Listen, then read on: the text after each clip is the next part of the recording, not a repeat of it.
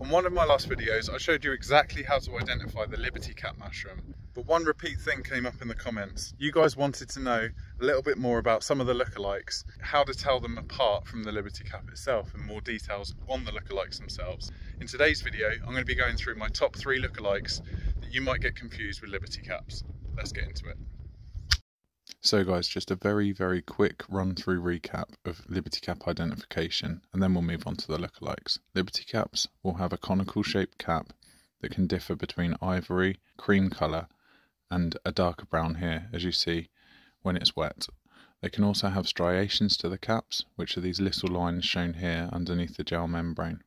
Here's a dark one and a light one for comparison, but you'll always find a pronounced nipple as shown in this clip here. It's got a pronounced nipple, a wavy stem, and the stems are going to be cream. With that being said, let's jump straight into my top 3 lookalikes. So mushroom number 1 is the dung roundhead.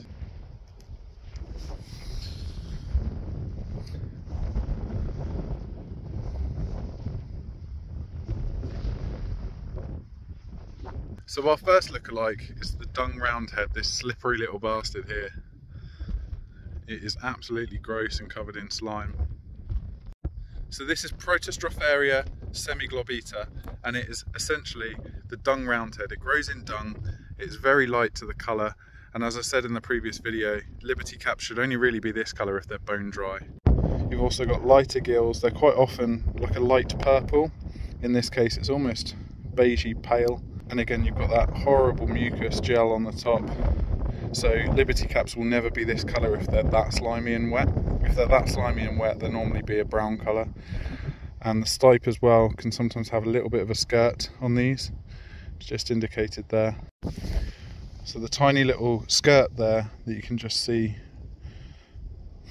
And also the stems are very brittle and fragile and will break under pressure, whereas Liberty Caps you can wind around your finger and it won't break.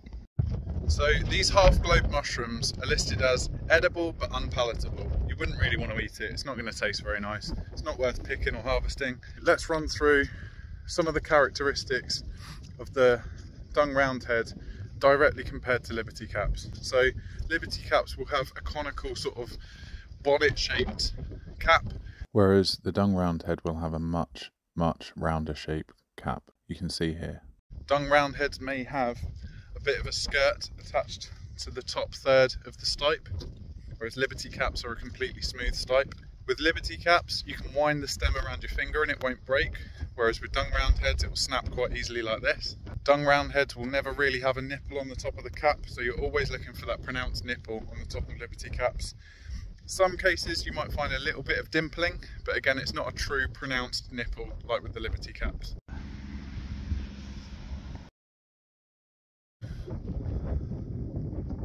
Mushroom number 2 is the mower's mushroom, or haymaker's pinealis. So here they are. They can be very similar to the Liberty Cap, as they've got a bit of a nipple. They're often a lot darker though. They've got pinky brown spores and gills, a brown stem, and a way more chocolate brown in colour. They also break very easily at the stem. So here's another one. As you can see, it's got a pronounced nipple. It's chocolate brown in colour, really dark brown stem, and almost like a light pink gill to it, as you can see. Chocolate dark brown stem, almost witch hatty in shape. So these guys are listed as inedible. Definitely don't want to eat them. They're not poisonous, but again, they're just going to be very unpalatable, and you could get an upset dodgy tummy, bit of diarrhea, bit of sickness. So another common name for these is mottled gills. Essentially, when you break open the gills to these mushrooms, you can get almost like a mottled effect, a little speckle to some of the gills as you break into it, and that's due to the basidium. And basidium is essentially a reproductive sporing system. So I'll put an overlay now of a diagram indicating exactly what I mean by that basidium. Essentially, the walls of the gills have this kind of hair-like structure, and the basidium clings to the spores themselves. In this diagram it shows how the gill walls have these almost like hairs called basidium, and that attaches itself to the spore. So just the indirect distribution of those can give a bit of a speckled effect.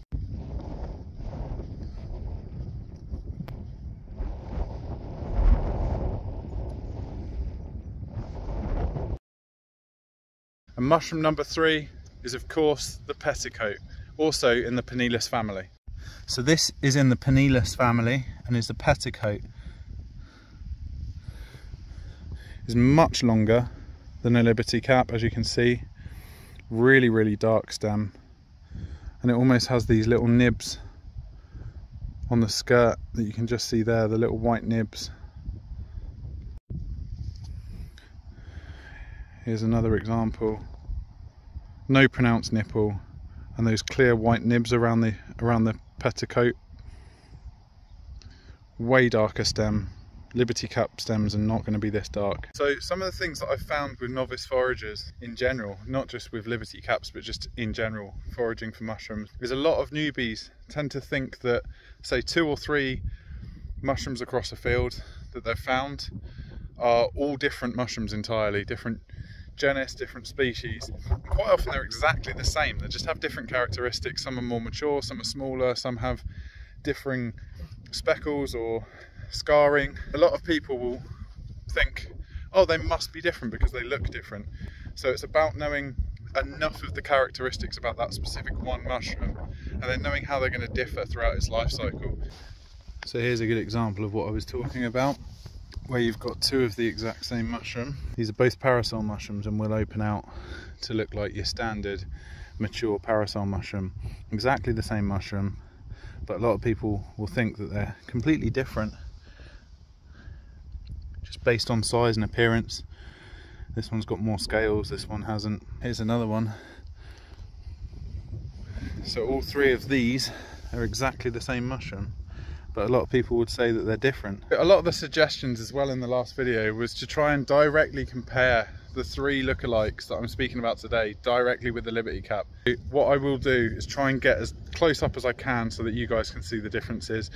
Please appreciate that obviously I can only take the lookalikes out of the ground, but I will try and bring you as close a look with all of the mushrooms that I find today. So here are my 3 lookalikes up against the Liberty cap here. You can see every single one of them is a different colour.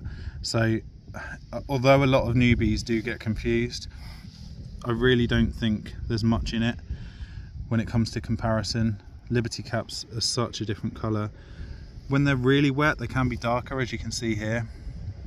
So the cap colour is quite similar, I guess, but this guy's got a pronounced nipple on the right. This guy hasn't. This guy's got a dark chocolate brown stem, whereas the Liberty cap has got a cream stem. If I lay them down here you can see completely different cap shape, completely different stem shape, different stem colours, different cap colours. Gills on this are very brown, gills on this are going to be more purple.